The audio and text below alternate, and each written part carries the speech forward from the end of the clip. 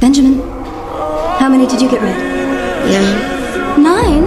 Hey, Benjamin, that's wonderful. I'm so proud of you. Not 9, Miss Williamson. He got none.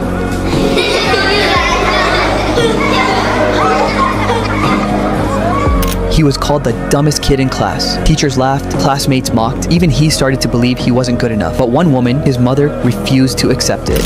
I'm dumb, Mother. No, you ain't. You a smart boy. Listen to me. Listen to me.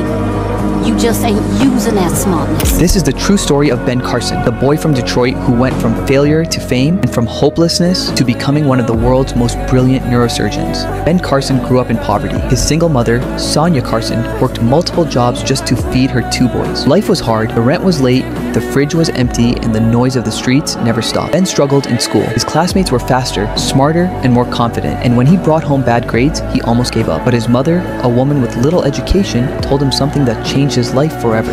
You can be anything you want to be in this life, as long as you're willing to work at it. She turned off the TV, made Ben and his brother read 2 books every week and write reports, even though she couldn't read them herself. At first, Ben hated it, but slowly, something changed. The words in those books opened his mind. His imagination came alive. He began answering questions in class. His grades rose, and from the bottom of the class to the very top, the same teachers who once called him dumb started calling him brilliant. Ben discovered something powerful. The brain is like a muscle. The more you use it, the stronger it becomes. Success didn't come easy. Ben still faced anger, racism, and self-doubt. One day, he almost stabbed a friend during an argument. That moment broke him. He locked himself in a bathroom and prayed, asking God to take away his temper. And from that day, he changed not just his mind, but his heart, and began to believe that his life had a purpose far greater than his circumstances. He studied harder than ever, earning a scholarship to Yale University. After graduation, he went to medical school, specializing in neurosurgery. The same boy who was once called stupid was now operating on the human brain.